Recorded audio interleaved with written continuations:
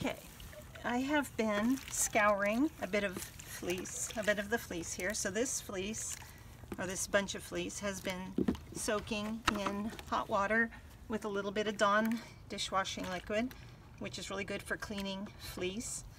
Some people like to use woolite.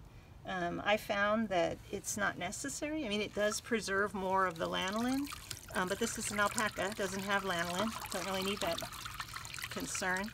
And even with wool, I prefer Dawn because it really, you can do one cleaning is sufficient.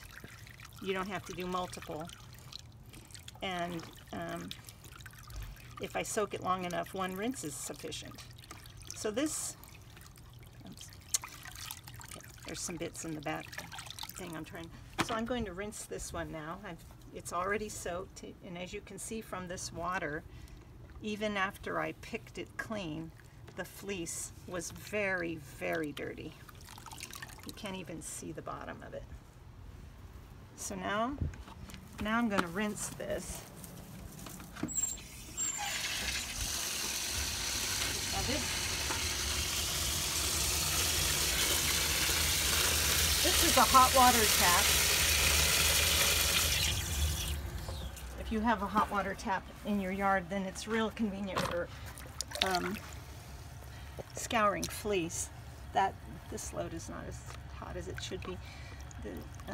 If you don't, then you can get it from the kitchen or wherever you have hot water, or you could even boil water. But when we had our water heater installed, we had them put in a hot water tap, and so we had that. Okay, so this water is going to be dumped, and then come on over here.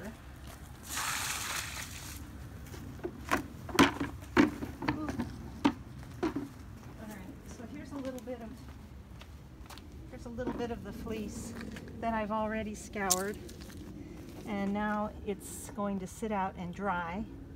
I'm going to wrap it in this towel, but as you see, it's only half a load, so I'm waiting for that second half, and then I'll put them in here together, roll them up, and then they will sit out probably for a day, because this is Sacramento in the summer, and it won't take much longer than that for this fleece to get warm or dry enough to come out of the towels.